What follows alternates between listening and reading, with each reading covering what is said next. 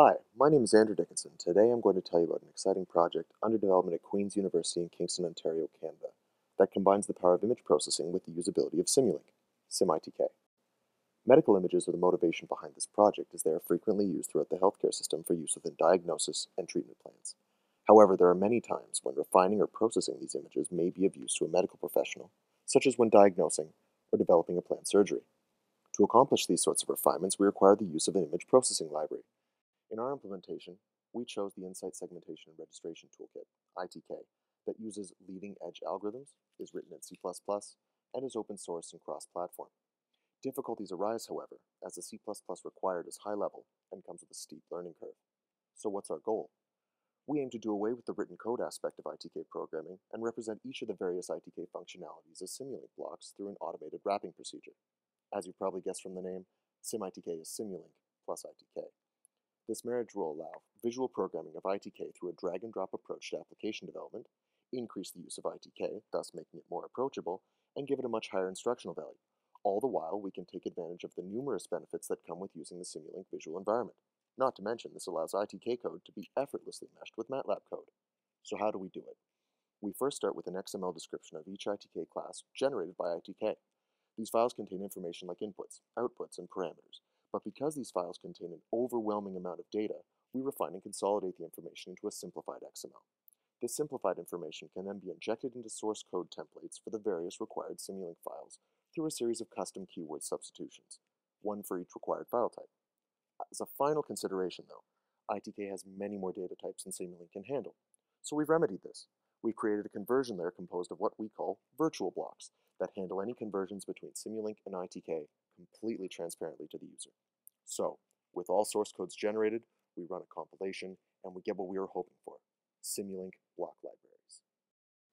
So enough chatter, let's see SimITK in action.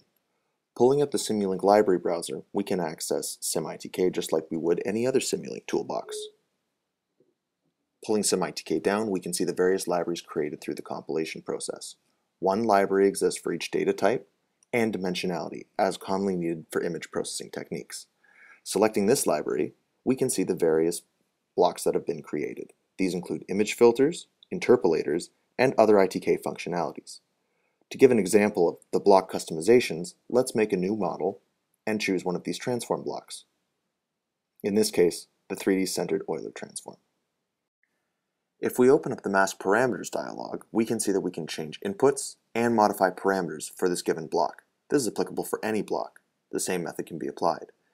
Here, we're removing the inputs and specifying a new output. To interact with the ITK methods, if we wish to add a parameter for, say, the center value here, that can be entered directly like a MATLAB array. But if we don't wish to have the parameter, we can remove it and not have it set, and this will not be implemented in the workflow.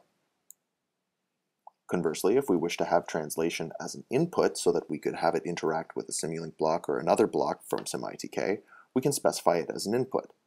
In this case, let's have a constant block interact with the Euler transform. Using the Simulink library browser, we search for a constant, add it to the canvas, and connect it as per usual, just like any other Simulink block. As an example of image processing, let's perform a segmentation, where in this case, a 3D X-ray, or CT, is going to be loaded of a cranium, and we're going to select and keep the bright regions. That'll correspond to the bone. Here you can see the pre- and post-process data.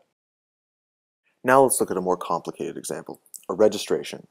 Two cranial scans are going to be shown rotated with respect to one another. We'd like to know how they line up. Running the program, we can see that eventually the two do line up with the parameters shown in yellow at the bottom.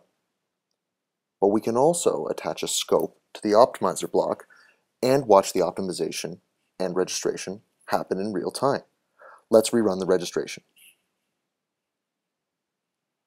Here we can see initially that the two are out of alignment, and then somewhere around the 40-second pass-through, everything is lined up. This is a great example of SimITK interacting with current Simulink blocks. And on a final note, please come and join us at simitkvtk.com for present and past releases, documentation, tutorials, these examples, and more. Thank you.